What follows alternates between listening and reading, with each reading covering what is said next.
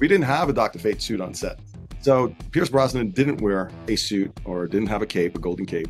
And all that was added as CG, as post. The execution is, yeah, we could definitely make a CG suit, no problem, but it's also integrating it with the character. For instance, you know, as he turns his neck or he says certain syllables, you know, his Adam apple is going to go back and forth, up and down, his neck, his veins are going to come out. So there's a lot of anatomy here, and there's a lot of shots that are really close up on him, and it's supposed to be skin tight. So it just needed, you know, artists to go in there and manually kind of craft the suit against his neck in such a way to make sure that it works with his performance of whatever he's saying or how he moves his head. And, you know, something as simple as that, you might think that's a simple effect, right? But there's a lot more hands that go into that to make it look just right.